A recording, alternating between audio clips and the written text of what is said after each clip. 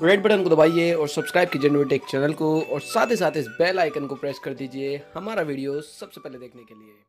Hello and welcome friends, और आप सभी का एक बार फिर से स्वागत है न्यूटेक चैनल पर। और फ्रेंड्स, आज की इस वीडियो में आपको बताने वाला हूं कि आप किस तरीके से जो है एंड्रॉयड पी का लुक इंस्टॉल कर सकते हैं अपने किसी भी सैमसंग के डिवाइस में, चाहे वो रन कर रहा हो एंड्रॉयड मार्शमेलो पे, एंड्रॉयड नोगट पे या फिर एंड्रॉयड ओरियो पे। सो यहाँ पर सिंपली ये है क्या, ये बेसिकली एक थीम है आपके मोबाइल को जो है एंड्रॉयड पी का लुक दे देगा। ऑलमोस्ट सारे फीचर्स यानी कि जो पूरा लुक है वो एंड्रॉयड पी का जाएगा। तो ये आपको करना क्या है, एक लिंक नीचे डिस्क्रिप्शन में है, वहाँ से जाकर के आपको जो है वो थीम डाउनलोड करना है। और हो सकता है कि काफ़ी टाइम बाद में जो है आप डाउनलोड ना कर पाए, क्योंकि काफ़ी सारे यूज़र जो है उस लिंक को यूज़ करते हैं। गूगल ड्राइव में जो है फिर जो है 24 घंटे का रेस्ट मांगता है बिकॉज ऑफ ज़्यादा डाउनलोड होने की वजह से। तो यहाँ पर आपको करना क्या है, आपको सिंपली जो है इस थीम को डाउनलोड करना है। इसका नाम है DNAP डेवलपर प्रीव्यू।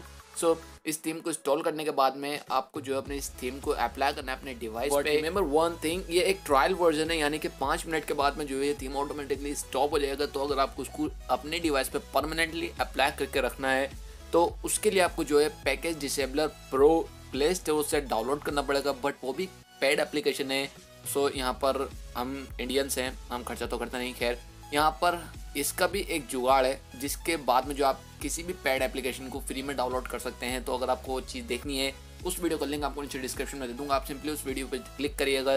वहाँ पर मैंने आपको देखा है कुछ टॉप थीम्स जिनको जो आप अपनी सैमसंग के डिवाइस पर अप्लाई कर सकते हैं। साथ साथ अगर आप देखना चाहते हैं वो भी देख सकते हैं। अदरवाइज कुछ पेड थीम्स भी हैं जिसको आप हमेशा अपनी डिवाइस पे अप्लाई करके रख सकते हैं। उसकी ट्रिक बताइए मैंने।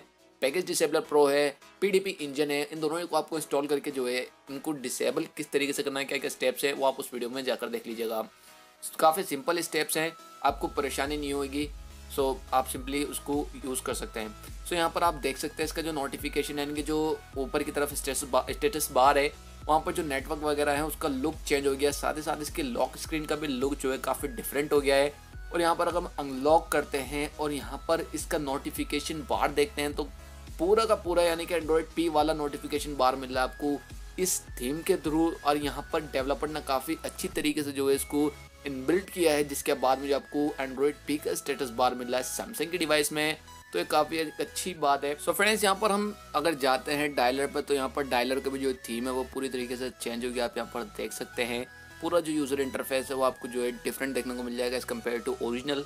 और यहाँ पर सबसे जो मेन चीज़ है वो है इसकी सेटिंग्स। यहाँ पर सेटिंग्स को पूरी तरीके से कम्प्लीटली चेंज कर दिया गया है, बिल्कुल सेम जो है एंड्रॉयड पी वाली लग रही है। बिकॉज यहाँ पर सैमसंग की जो ऑलरेडी जो पहले वाली सेटिंग है वो ऑलमोस्ट सैमसंग की जो है एंड्रॉयड पी से मिलती जुलती कुछ है। और यहाँ पर इन्होंने डेवलपर्स ने वर्क करके जो है पूरी एंड्रॉयड पी की जो है इन्होंने सेटिंग को क्रिएट कर दिया। तो काफ़ी अच्छा वर्क किया है डेवलपर्स ने। सो यही थी आज के इस वीडियो में। आई होप आपको ये वीडियो काफ़ी ज़्यादा पसंद आएगा और काफ़ी अच्छा लगा होगा। थीम मुझे नीचे ज़रूर बताना कमेंट करके आपको कैसा लगा है, क्योंकि काफ़ी मेहनत करी डेवलपर ने और मैंने वीडियो पर मेहनत करी है। सो लाइक तो बनता है और एक शेयर भी बनता है, तो शेयर कीजिए अपने फ्रेंड्स के साथ में। और अगर आप हमारे चैनल पर नए हैं तो सब्सक्राइब करे बगैर मिल जाएगा। मैं मिलता हूँ आपसे किसी ऐसी अगली इंटरेस्टिंग वीडियो में। सो सी you in my next video, signing out.